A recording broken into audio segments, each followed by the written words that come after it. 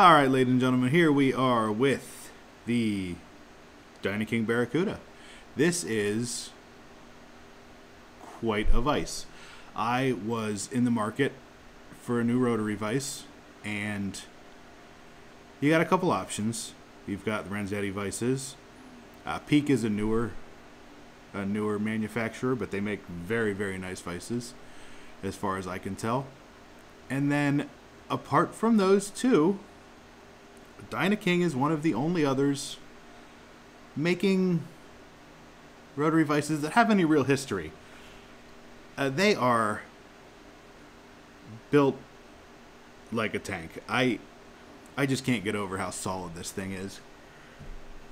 I decided to go with this because everyone that I talked to about it had just nothing but good things to say. And most of those people were tying saltwater flies. And I will say, this is a monstrous vise. Like, it is just... bobbin hanger out of the way. Just from front to back, it is just large. So if you want something petite on your fly tying desk, this is not what you want. Because it is just a big piece of metal. And, you know, I guess that does inspire confidence in one way. So if that's part of your criteria for what's good, what's bad, this is definitely a giant hunk of solid metal. It also has a, I don't know if you're going to be able to see this or not, there's a detent lock right there for when you close the vise. Gives you a really nice satisfying click. That might be my favorite part of it.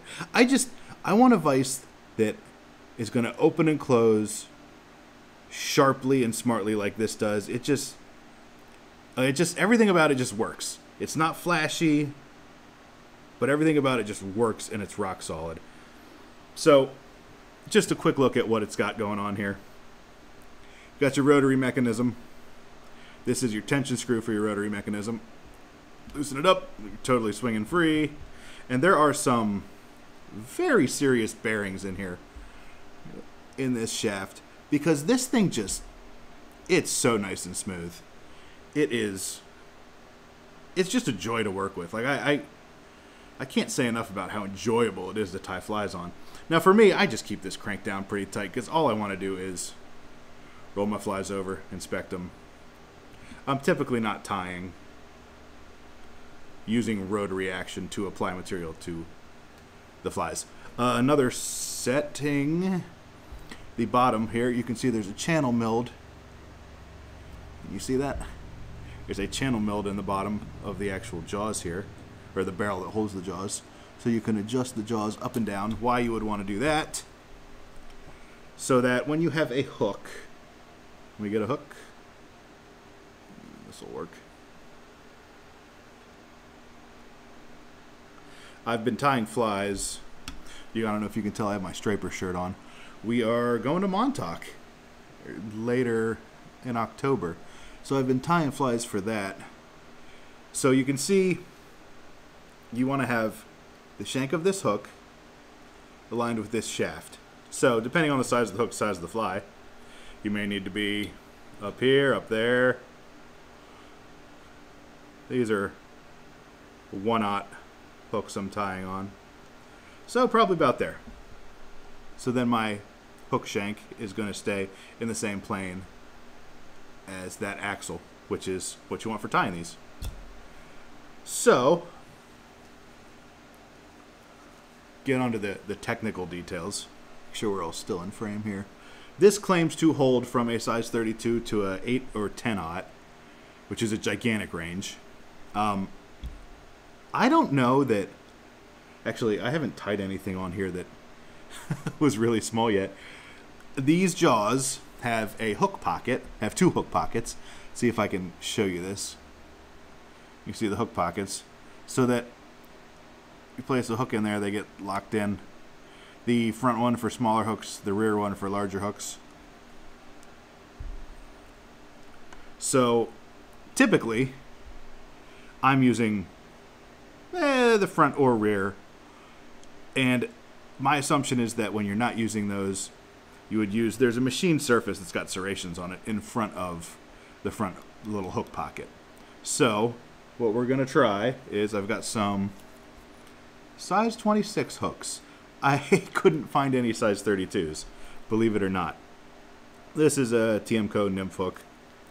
Not that it really matters. It's incredibly small. Maybe you have to tie size 26 hooks, or you have to tie size 26 flies where you're from to get bit. I feel very bad for you if that's the case. These are truly minuscule. Let me show you. Hopefully the camera focuses. You gonna focus? Yeah. It's just a tiny, tiny, tiny little hook. So I'm gonna try to situate this hook. Man, I can barely even hold on to this thing. It's so small. In the jaws of this vise. Let's see what happens. Yeah. Smaller still.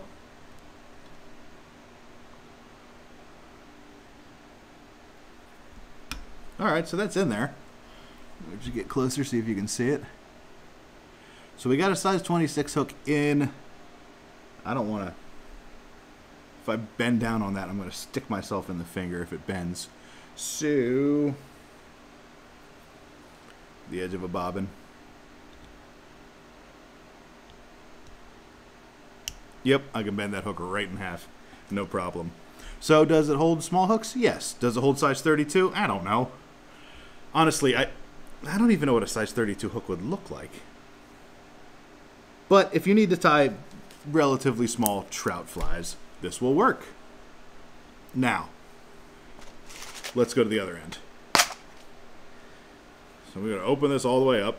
Actually, I want to pull these jaws out so I can do that.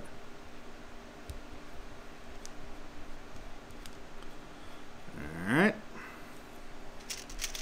Biggest, I've got this is an 8/0. Put that in the rear hook pocket. Oh man, yeah. Definitely going to be able to clamp onto an 8/0.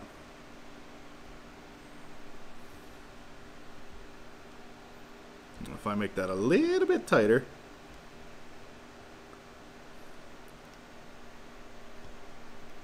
A little bit looser.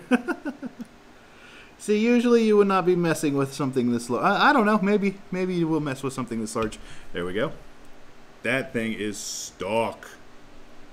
I could probably bend that if I want. I'm not gonna, because God knows I'll end up getting stuck in the finger. But you could. Yeah, I could definitely bend that if I wanted to. You could pull on that thing all day with as much thread as you wanted to. And the only application I really see. Okay, I mean, there are lots of applications. Maybe you type tuna flies.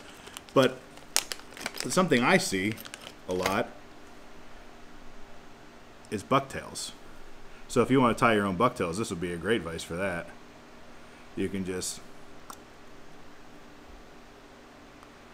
Let's see if I can get the angles right here.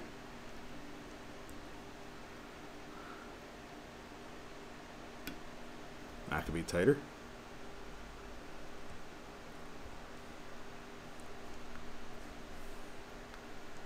There you go. You got your bucktails ready for the surf, and I could crank on that and bend it for sure. So, the great thing about this vise is you get something to fit in those hook pockets. Once it's in there, it is not going anywhere. So that is just, I mean, that's what you want. That is number one, qualification for a fly tying vise. Does it hold hooks? And this, absolutely. Now, I bought this vise used, not gonna lie. These are very expensive. I think retail on a, there's crap stuck in here. Retail on a Barracuda right now, I think, is $540. So, I mean, to talk about comparable vices, you're talking about like a Renzetti Presentation 4000, which is a very nice vise. Definitely different than this. Definitely a little smaller, little more compact in stature overall, which isn't a bad thing, especially if you want to travel with it. Like, this thing is just monstrous. I don't know if I'd want to take it anywhere, but tying on it is so nice that I could definitely be talked into changing my mind. So the only cons I can really think about with this thing are it's large. And if that's a problem, this is not the vise for you. If you want something that's rock solid, that will crush down on just about any hook size you could possibly ever need, and has, full rotation, this is a great vise for the, I shouldn't say for the money, but when you get into, $200-300 and higher, you only got so many options. You could get Regal's. Regal's got that Revolution series of vices that are kind of rotational. They're not really true rotational vices, I don't think. I don't know enough about those. But lots of people love tying on a Regal. It doesn't rotate at all. But for me, I would need to buy the saltwater jaws for a Regal because I tie big flies. Like these are all 1/0s. Everything I'm tying right now, and I tie lots of bass flies, and like there's something sitting right here. They're just articulated stuff, and I tie big flies like more often than not. So that is one thing that really put me off about Regal when I started looking at them. They're great vices. They hold hooks. They're stupid easy to use. Like the one thing I love about them is there's no fiddling with the forcing cone. It's boom, squeeze, hook in, you're done. That's all you got to do. And I think that's awesome. And I wish there was something in a true rotary vise that could mimic that. But it is what it is. And for me, my choice was either this or I was looking at the Renzetti Presentation 2000 because the 2000 has a articulated arm right here, so you can adjust up and down the same way this does. And in the Renzetti, you can adjust the vice jaws like that as well. But it just gives you another easy mode of adjustment. My only other complaints, and honestly, I don't know, this vise is older, and I'm not complaining, it works great, but I would like to have a material clip here, just so if I'm tying something, like for instance, I tie something articulated,